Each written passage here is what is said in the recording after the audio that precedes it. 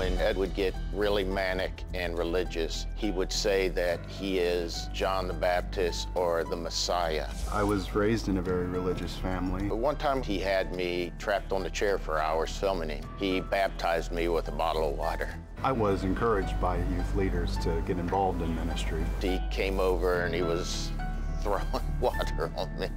My goal at the age of 18 was to become a youth minister. And I got up to get a towel, and he's cursing me, telling me to come sit back down. I just felt very passionate about spreading the gospel. What's your reaction to what Bill's saying there? I mean, he's absolutely right. I was, when I would go on a, diatribe or whatever, I just felt like, whatever I was saying was the most important thing in the world, and it was all a very goofy thing. We were laughing quite a bit that day, and as I'm talking, yeah, I baptized myself, and then but it was not an actual, meant to be a real religious experience. It was just talking and being goofy, but I did expect a lot of patience out of my sister and brother-in-law especially. You've not seen your stepfather since March. I already grieved the loss of my mother and stepfather. Well, are you saying you've written him off? It's over, you've grieved it, he's gone? I just feel like that relationship is over now. Mm-hmm. Why is it over? I just feel like there's no more to benefit from continuing. I mean, I was very hurt by their behavior, both their initial way that they treated me, and then the way that they basically had me arrested by saying that I was a danger to myself and others, and that was completely untrue. The last time I saw my father, he tried to attack me and then called the police on me, saying that I came there looking for a fight. Would you agree that you've been erratic in your behavior and your emotions? Yes. You agree that you are dealing with a mental illness? Yes. You agree that your emotions have been labile and that your perceptions, what you're saying to yourself about the world, are suspect at times. Mm-hmm.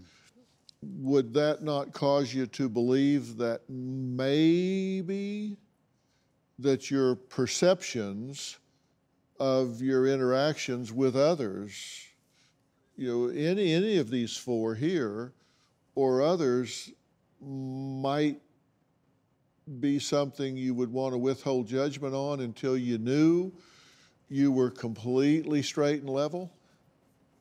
I mean, it seems prudent, of course. Our parents have always helped Ed, looked after him, went above and beyond to do things for him his entire life, and helped him with his children. And as a matter of fact, one of them is living with my folks.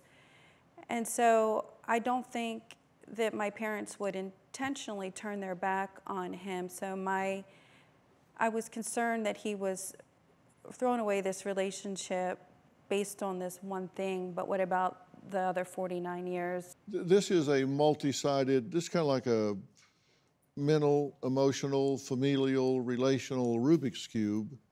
It's not quite as simple as they betrayed you, so you wrote them off, and that's it. And you're doing this while you're spinning around. You strike me as smarter than that.